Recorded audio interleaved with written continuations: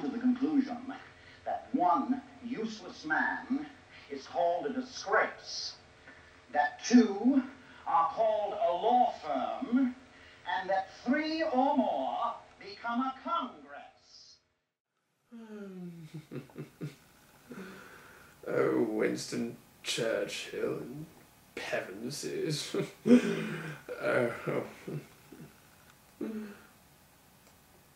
Oh, hello! Thanks to YouTube's delightful statistical records, I have learned that my recent Dragon Ball related videos have earned me a considerable following from the teenage sect. And now I'm going to alienate all of them by talking about a 40-year-old musical.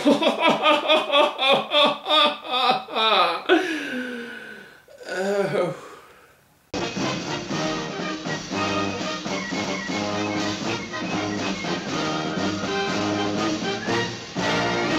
1776, the 1972 Columbia film based on the Broadway musical, tells the story of the oft-overlooked historical figure, John Adams, a few decades before he became president as a member of the Second Continental Congress. Little John has a dream: American independence. Convincing his fellow delegates would be a simple task except for one little problem. They all consider him obnoxious and disliked. It's obnoxious and disliked. And it seems that I'm obnoxious and disliked. Did you know that? I hadn't heard. Therefore, he must sing and dance his way into the hearts of his peers, learning to compromise and get along in order to captivate them into breaking away from Great Britain. Yes, this actually exists. Along the way, he recruits in his quest for freedom Dr. Benjamin Franklin, portrayed captivatingly and whimsically by Howard Da Silva, and Thomas Jefferson, wonderfully brought to life by Ken Howard. Virginia abstains. As they slowly but surely transform into the men they're remembered for. But I admit that what first drew me to this film was the fact that the star of the film, John Adams, is portrayed by none other than the great William Daniels. As a child of the early 90s, I of course know him as Mr. George Feeney of Boy Meets World, just as children of the 80s would certainly recognize that voice as Kit from Knight Rider.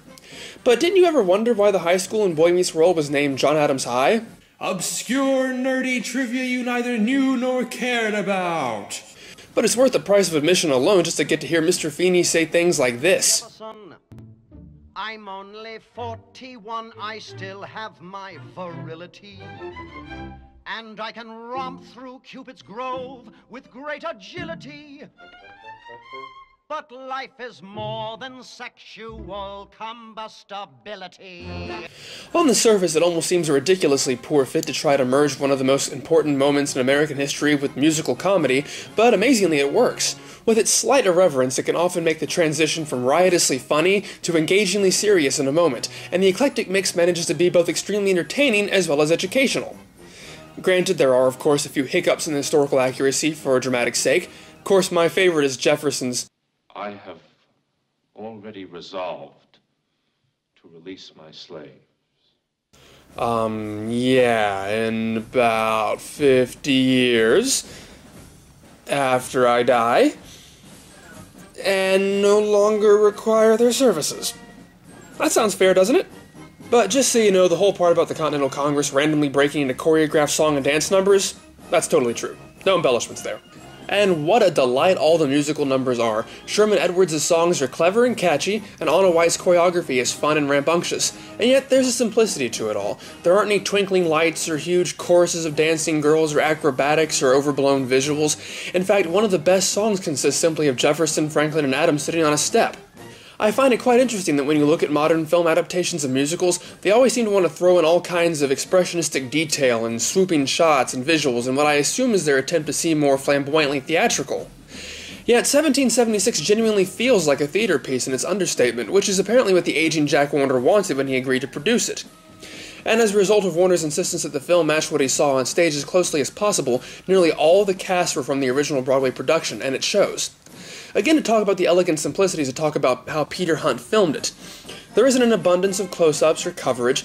In fact, many scenes, particularly the scenes in Congress, play out in long masters where the camera slowly travels around different parts of the room without ever cutting to another shot, which is something you rarely see anymore.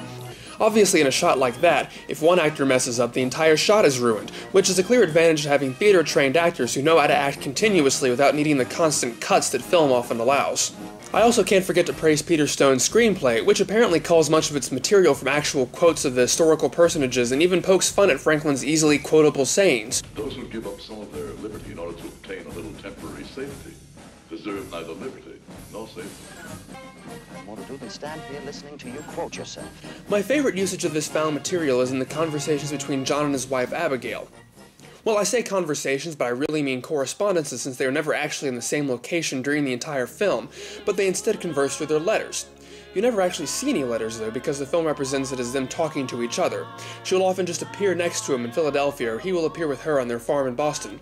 It's just such a great device that works so well, and yet the unity of the setting is never forsaken as the two lovers are never allowed to actually touch each other, even as they appear to be sitting right next to one another. It's almost heartbreaking in a way, but at the same time provides some of the most uplifting sequences of the entire story.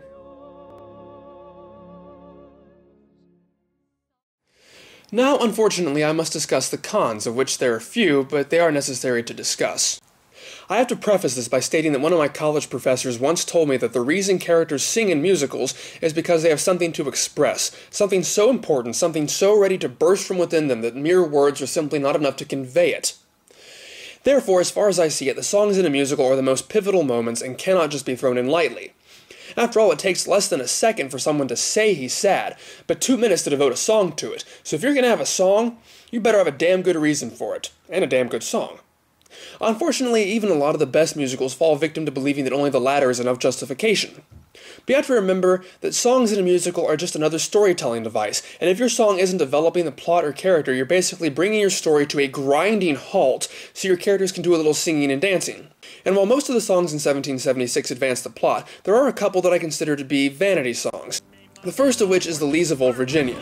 One could argue that the song advances the plot by convincing Richard Henry Lee to propose independence in place of John Adams, but all of that's accomplished in the preceding dialogue. This song is clearly a character song about Richard Henry Lee, which would be okay except for the fact that this is pretty much the only significant thing he does in the entire film. I remember seeing this for the first time and assuming he would be a major character because of this song, but you barely see him before this, and you barely see him after this, so I couldn't help wondering what the point was. The other song is Martha Jefferson's He Plays the Violin, and for all the same reasons except that this is an even greater offender. The character of Martha Jefferson literally has no other role in this film except to sing this song.